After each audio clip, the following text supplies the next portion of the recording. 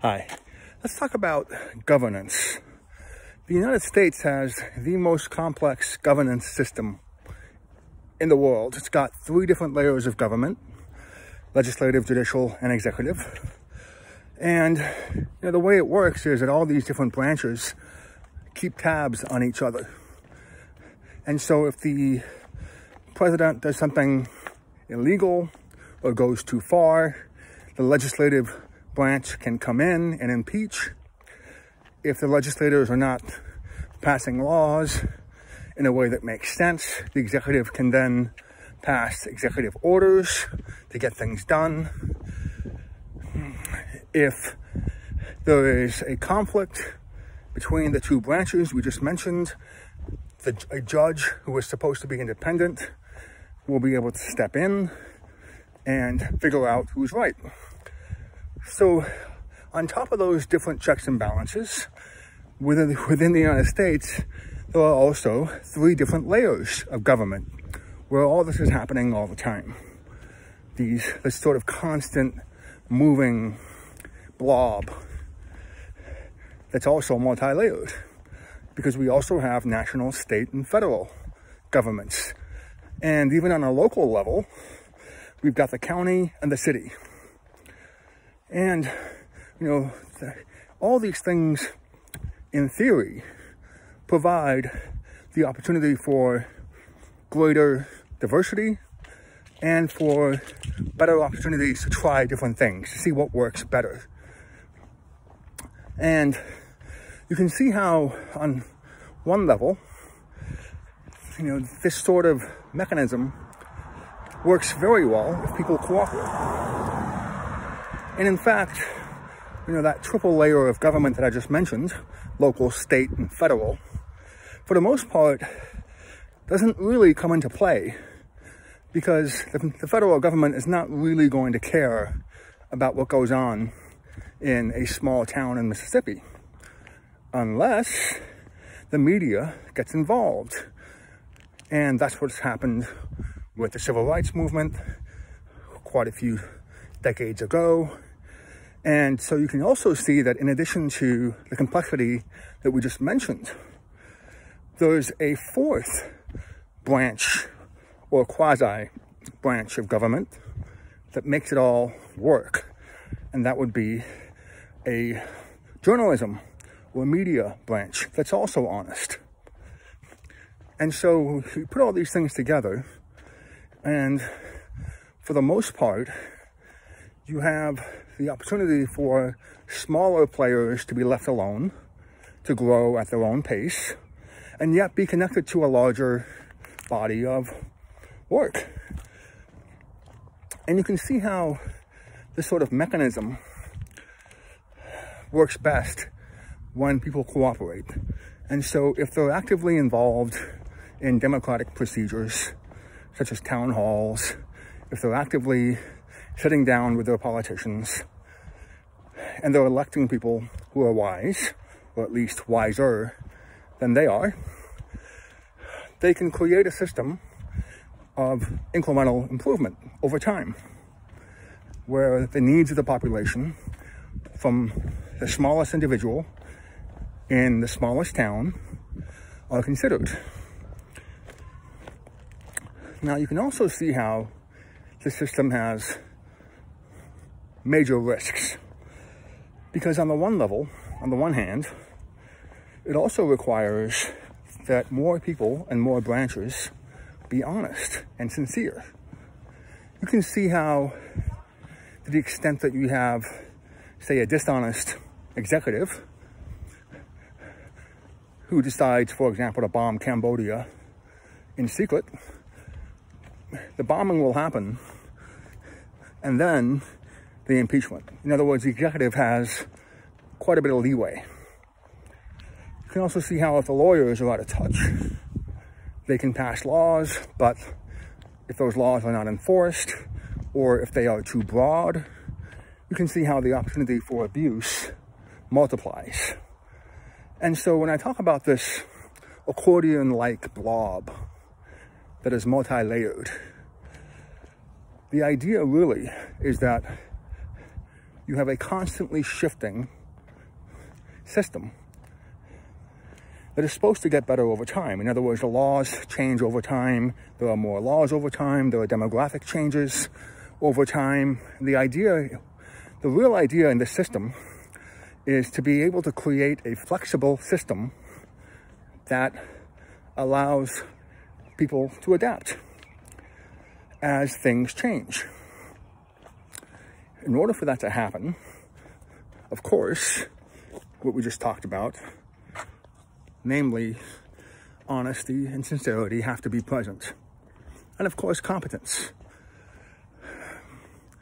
And so you can also see how, to the extent that you have this kind of a system that is better suited to adapt to changing needs, it can also be better suited to diversity of all kinds of thought, of methods, so on and so forth. But you can also see how the risks multiply, because every single entity and actor within this structure has to have an incentive to cooperate. And if that doesn't happen, you have conflict that doesn't really go anywhere. At least not in a way that causes incremental improvement over time. And so, in almost every similar system, you will always have the best of all possible worlds and the worst of all possible worlds. Or perhaps the best of times and the worst of times. There's been, in the 21st century, a competing system to what I just mentioned. And the competing system offers efficiency. It says, sure, we can have a system where if we, the executive branch, make a mistake, somebody can sue us, take us to court, and expose the problem and fix it. But why not, given technology today, why not simply create a system where the executive branch is its own check and balance, using surveillance and technology? In other words, rather than wait for a problem to come up, technology allows central governments to fix problems right away, without the need to have interference from, in some cases, self-interested parties, or parties that might even have interests that are inimical to the goals of the existing majority or the existing government. And you can see how this would be preferable to the extent that the legal systems that I just mentioned before are inefficient, costly, and just don't work. In other words, they result in, say, a financial system coming in and basically issuing insurance policies and financial settlements rather than structural change. And in that kind of a system, you can see how an executive branch that is honest and effective would be more productive, and over time would create exactly the incremental change and therefore incremental progress that I just mentioned.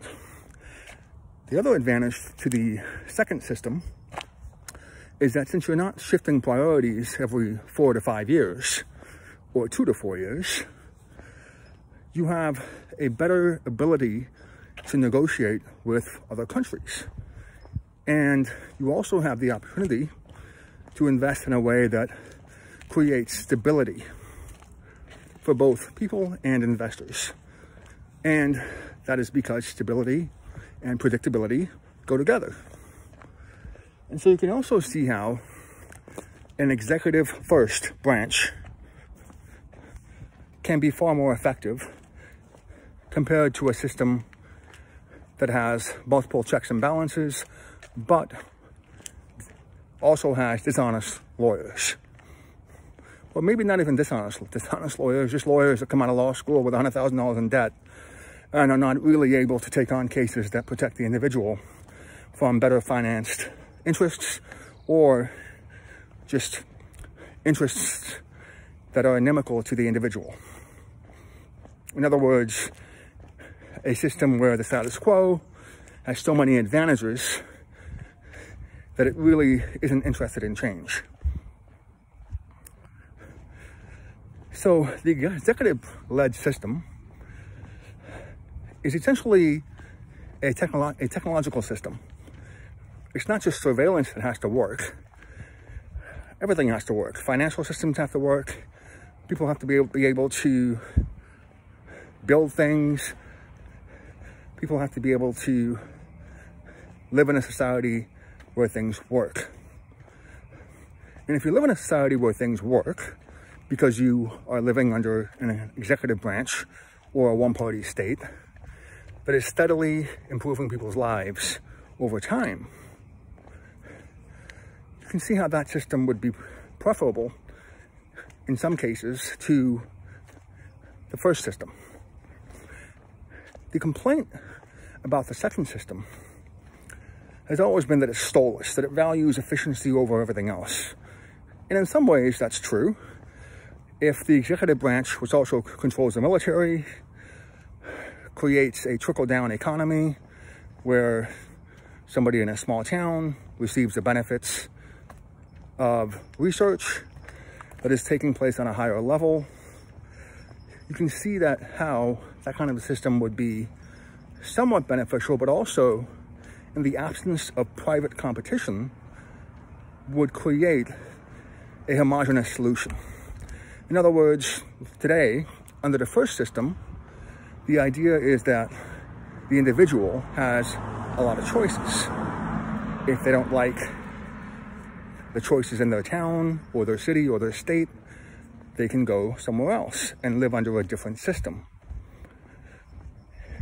And also, even if they dislike the government, they can also use a private system because there is ample private competition in the first system, in theory.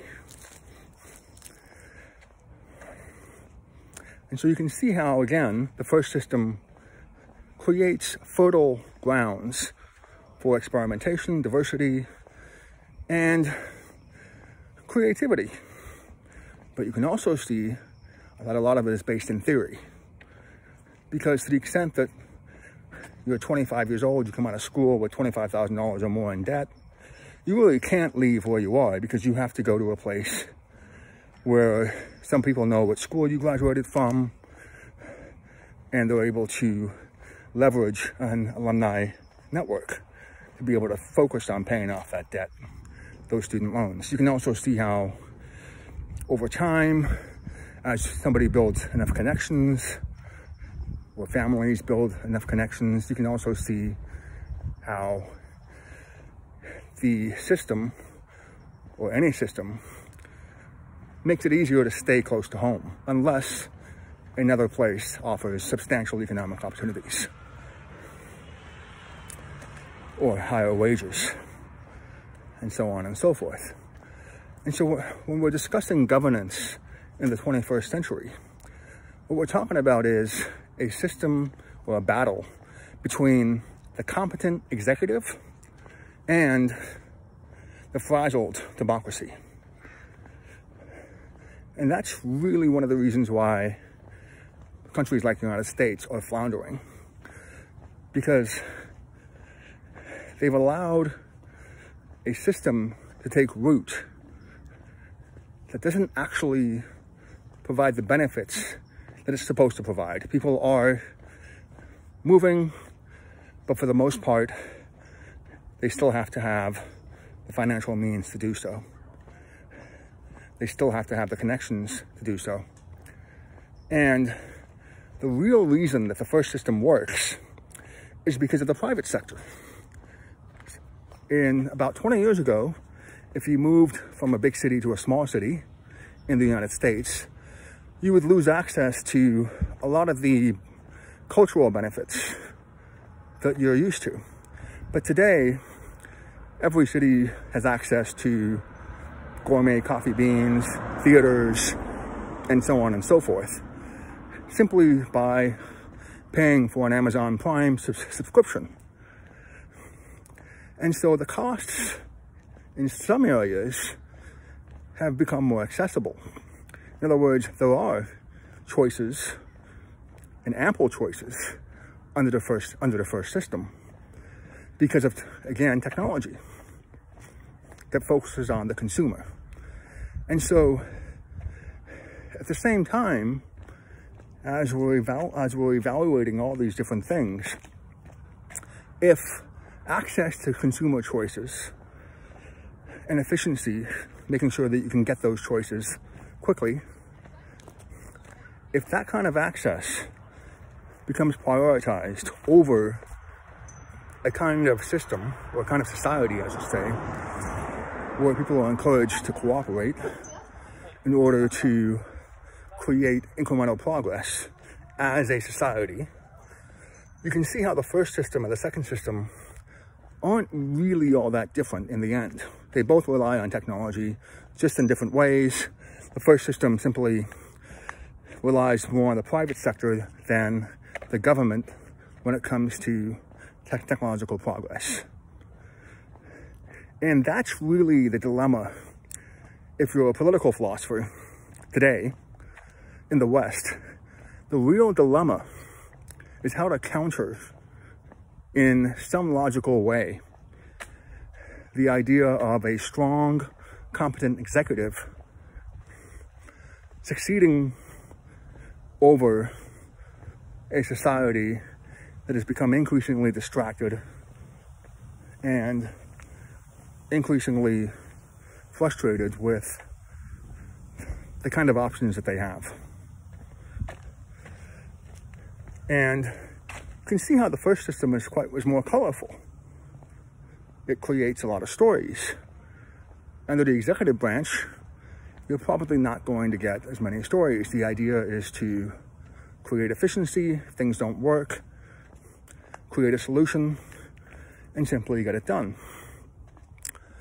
And so these complaints about a soulless society have been made before against the second system. But it's not at all clear why the second system wouldn't be able to foster creativity. In theory, remember that the second system relies heavily on military spending and just technological progress that in many cases is driven by central government spending. And that's because it's not outsourcing it to the private sector. And as a result, you're in a system where you also have a trickle-down economy, but one that prioritizes following orders. In other words, the conflict between the second system and creativity is that a centralized government that prioritizes the executive and therefore the police and the military is prioritizing a culture of following orders. And that kind of a culture typically doesn't result in artists or even dissent in a way that creates the kind of coming together that I mentioned before. And in fact, you'll notice I'm putting in terms that are interchangeable. Trickle-down economy, military spending, and so on and so forth, to show you that one of the reasons we're having issues all over the world politically is because these systems have become similar to each other. And if there's no difference, really, between these systems, then efficiency becomes a stronger argument. But in fact, within the United States, which has and is prioritizing military spending since Vietnam, you can see that the culture here has not been successful in increasing education or creativity. A lot of our work that is creative actually comes from the United Kingdom, a failed empire. A lot of the TV shows and so on are actually written by the British. And what we're really seeing is that the military-style culture prioritizes certain things. Athletics is obviously one of them. Just obviously Coliseum-style events and spectacles and physical prowess. And you can see how something in human nature that attracts people that follow orders or that don't mind following orders typically creates a society that is not as rich in experience and actual options as competitors. And, you know, you don't have to listen to me to figure that out. You can just watch the movie Rocky 4. It's not as good as Rocky 3, but that movie encompasses everything I just talked about. And what's interesting about China is because China has a rich history of not just education, but invention, philosophy, and so on and so forth. The idea is that capitalism with Chinese characteristics may be or may become the most successful system, both culturally and economically. And that's the direction that most people think that we're heading towards. The issue with the Soviet Union before was the failure to leverage military technology and military investment in technology into the banking sector. Because the Soviet Union was attempting to prioritize different things like farming and agriculture and physical infrastructure. And if you look at what the Chinese have done, they've managed to harness technology in a way that not only allows them to learn from Singapore's financial success, but also Hong Kong's financial success. And so China really has, as of today, massive advantages because of its ability to copy Hong Kong and Singapore and learn from them in a way that allows it to do all the things we just talked about, to move towards a system of inclusive incremental progress.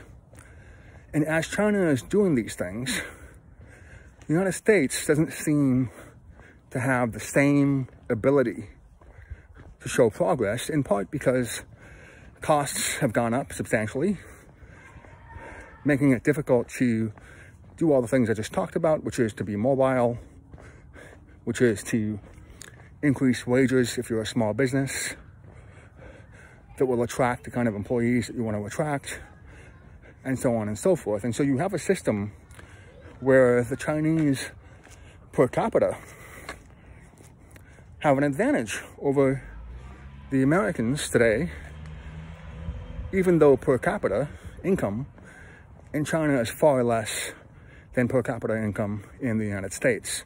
And somehow, because of the model that the Chinese are using, somehow that weakness has become a strength. And you sort of wonder how that's possible. And it's difficult to put your finger on that issue, on the causes of that issue, because ordinarily you would think that a country that has $1 million house or thousands or hundreds of thousands of people owning expensive homes and the land on which those homes are on, you would think that kind of a society would have advantages, clearly, over another kind of society that had fewer people owning extremely expensive homes. But what's really happened is a lot of the value in these homes has resulted because of debt, not wage increases, at least not sustainable ones. And so what's really happened is that post-World War II, the Western system succeeded because it had a better banking system. And as a result, it leveraged, both literally and figuratively, its banking system in order to create more and more prosperity for more and more people. But it's done so in a way that's unsustainable. Because once you have a neighborhood that's filled with homes that cost $800,000 or more, that is indistinguishable, or not different at all than another neighborhood 2,000 miles away, or 1,000 miles away, or even 100 miles away, in terms of educational quality, in terms of housing size, in terms of convenience and public transportation. What you've really done is simply create a system where the $1 million home does not reflect incremental progress in a way that others can copy. It just reflects an alliance between a banking system and a local or state government. And you can also see how that kind of a system makes it easier to have one political party in power. And that's precisely what's happened in California, which is one of the most indebted states in the country. In this state, every single political office is controlled by one party. The state by itself is one of the largest economies, just a state in the entire world, and it's controlled by a single party across the board. Governor, legislature. You have cities that are different, but I'm talking about the state. And you can see how that kind of a system, if it's based on debt, isn't transferable to a small town in Mississippi. You can't take the ideas here and take them and go to Mississippi and create a carbon copy. But if the Chinese government figures out how to build housing in a way that reduces energy costs, that makes it easier and more comfortable for residents to get around and to communicate with each other and to get the things they need. If the government in China creates a system of a more livable community, but does so through a condo type build out, as opposed to a single family home type build out, who's to say that second system is wrong or worse? And who's to say the Chinese model, which allows it to incrementally improve its citizens' lives across the entire country over time, because the government is involved in setting or building homes, in building housing structures, in figuring out how to minimize the environmental impact or water use from those housing structures. You can also see how that kind of a system would allow Chinese investments to be leveraged overseas. In other words, if the Chinese build a train that works, that is efficient, you can see how they'd be able to sell that. In other words, they're leveraging knowledge as opposed to debt, although certainly they're also leveraging debt. But if they're using the debt in a way that allows them to create an enviable model that can be exported,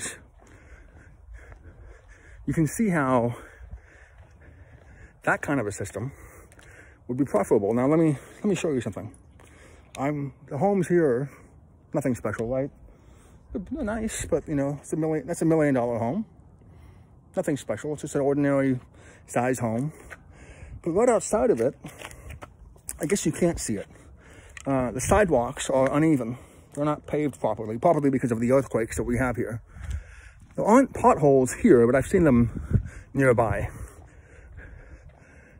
And so you can see how private property ownership of the land doesn't always result in a favorable outcome, because if you have a massive condo in China and there's a problem, you're going to have thousands of people complaining to the local government, which will then lose credibility if it doesn't fix that problem. Whereas here, if the city doesn't fix uneven pavements, if it doesn't fix potholes, well, I mean, life goes on. There's really not much of an incentive, because to fix the pothole or to fix these uneven pavements, you probably have to tear up, do almost more damage than it's worth. And it's expensive. And because of all the lawyers, you probably have to have different contracts. You have to probably maybe even negotiate them, hire from a particular pool of employees, and so on and so forth. So as you're studying or thinking about political issues, the most important issue to think about, if you're interested in political philosophy, is how the heck we end up in almost the same situation in the year 2021, when we've been told all of our lives that capitalism and communism are completely different, and not only completely different, but inimical to each other and hostile to each other.